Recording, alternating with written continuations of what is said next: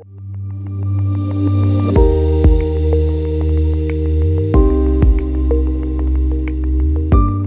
I'm Timothy, and I'm here at Google Cloud Next London 2018, and I'm standing with Deepti, who just gave a session on Cloud Spanner. Now, what's one feature you talked about today for the first time that you're really excited about? So today at London Next, we launched DML, which is Data Manipulation Language, which is basically SQL insert, update, and deletes, and I demoed that at my session, which was very exciting. And this feature basically makes it look and smell and feel a lot more like traditional relational databases. So we're very excited to have the feature. I imagine that really reduces the complexity of the getting started experience with Cloud Spanner. That's exactly it. Spanner is basically a no-compromise database, and our customers love it for that, right? Because you get horizontal scalability as well as relational semantics, transactions, and strong consistency across the globe that nobody else has. However, this was the one key feature that was missing for our customers because they wanted to use existing ORMs, existing tooling, etc., with Cloud Spanner, which becomes a lot easier to do now with DML, with SQL insert, update, deletes, and you can use JDBC drivers. We're launching the JDBC driver with this capability today as well. So it's just much easier for you to use ORMs, existing tooling, and to migrate existing apps or create new apps with this. Thank you, Deepti. Thank you, Tim. I'm sitting here with Robert Saxby, who gave a session yesterday on, was it blobs to tables? Is that right? Blobs to table, you got it absolutely right, yeah. Robert, what was that session about? So that session was about the different storage types that we have at Google Cloud and how to choose which one for your use case. If you were to choose one as your favorite, what would it be? Oh, I have at least 3 favorites. Okay, give me 2. Give me 2, okay, I'll give you 2. One is Bigtable. I love our ability to be able to actually random read a single row of data at a single digit latency and scale that up to infinite size. We have customers really reading like tens of millions of rows per second, and they can scale that up on demand to be able to address their use case. The second one has to be BigQuery. So I'm a data analytics guy.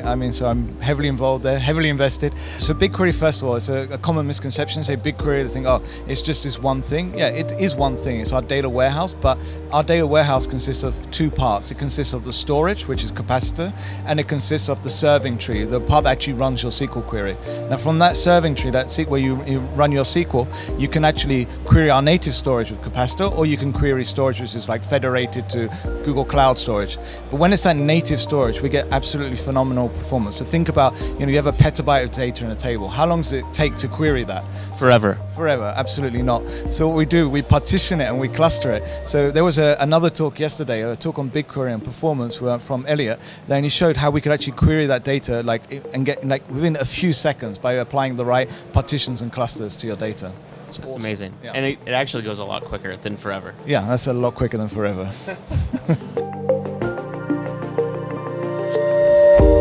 I'm standing next to Henry Bell, who gave a session on Kubernetes. Henry, what was the one part of the session that gets you most excited about Kubernetes? Right, sure. So we're doing quite a lot of work to integrate the native Kubernetes world with GCP services. So thinking about things like Cloud Armor for DDoS protection, the Identity-Aware Proxy for strong authentication, and the integrations with our global load balancer. So this is a globally distributed system that allows us to provide a single Anycast IP address.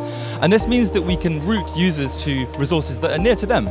So for example, you might have an application running in 2 Kubernetes clusters in 2 different regions, which means that users are routed to the cluster that's nearest to them, which means that we can improve on latency and offer the best kind of user experience we possibly can, as well as being able to provide nice things like really strong, solid geo-redundancy, for example.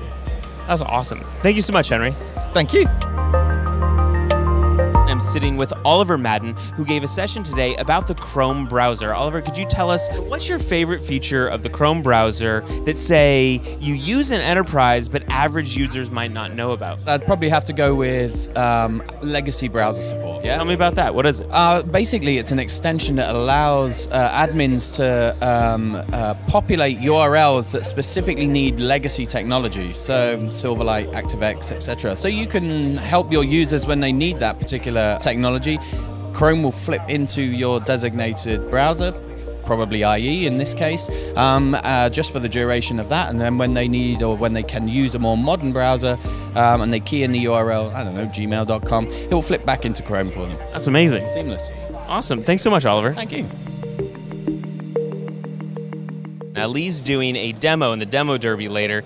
Lee, could you give us a quick synopsis of what the demo is? Sure. So I'm building this customer care application where I'm using Dialogflow and all other Google Cloud components to create like a real chatbot experience. That's awesome. And what I really like about the demo is that you're using a bunch of different GCP components so that you can create a complete solution for this customer care. Oh yeah, I'm using a lot. So actually I'm using Kubernetes first of all. So I create like a front-end container and then a back-end container, the back-end container that talks to Dialogflow through the SDK. Then every time when customers, they type something in the chatbot, we pass it also to PubSub. And from PubSub there's a cloud function that captures the message. It goes into a DLP API to remove sensitive information. Then we move it to the NLP API to detect the sentiment so people can really figure out what people are thinking and if they're happy or not.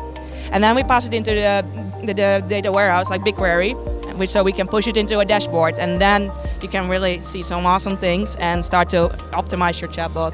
Oh, what a cool flow. Yeah. What's your favorite technology on there? Definitely Dialogflow. Why is that? Because it's so easy to create a chatbot. You don't need to be technical to set up a chatbot, but at the same time you can go very deep and use the SDK and do all crazy stuff.